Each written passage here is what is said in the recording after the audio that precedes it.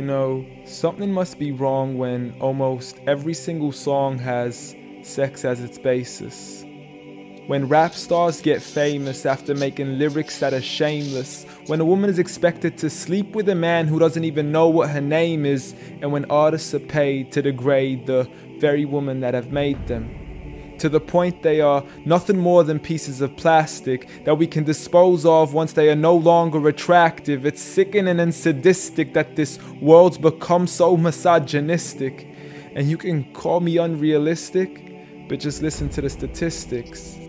7 in 10 men view porn while over 75 million are addicted. 68 million requests a day for pornographic pictures, making 1 in 4 searches sexually related.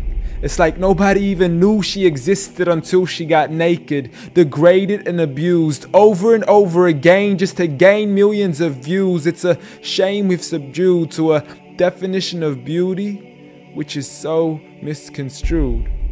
As we judge each other's looks off of Facebook likes, Instagram pictures to filter off what we really look like. See, we are so obsessed with our outside, we have slowly lost sight of who we really are in real life.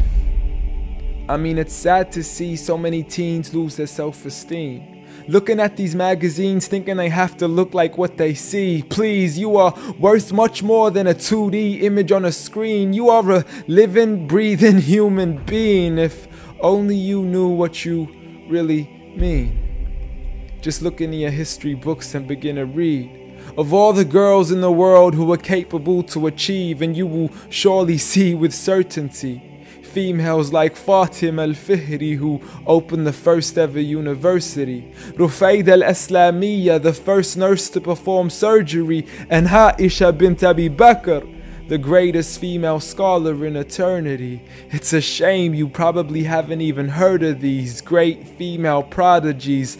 Honestly, we don't need to give up our modesty in order to be successful. For you are worth much more than a commodity that is sexual. You have so much more potential if only you knew your worth. You could be like the greatest of all women to have walked this earth.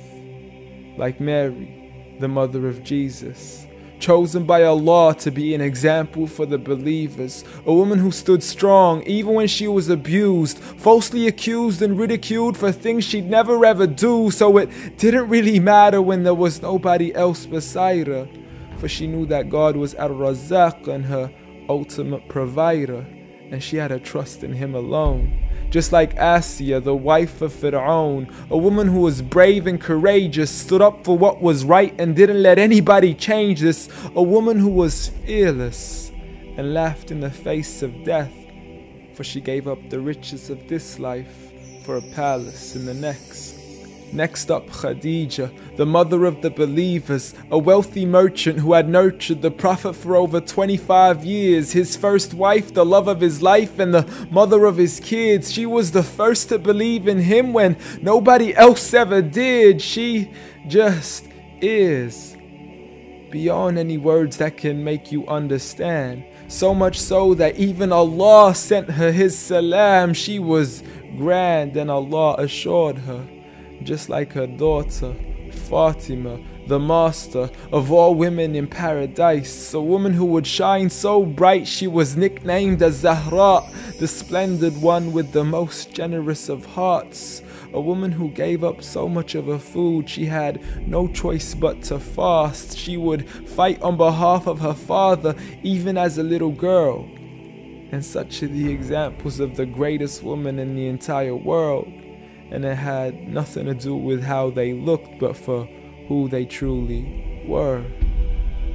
So ignore the standard of success defined by society, when God has said that the best of mankind are those who have piety, regardless of your shape, your color, or your race. For God does not look at your bodies, nor does He look at your face. Rather, He looks towards your heart and checks your faith. So at the end of the day, it doesn't matter what the people say or who they think you are, when you could be like the greatest of all women in the eyes of Allah. The greatest woman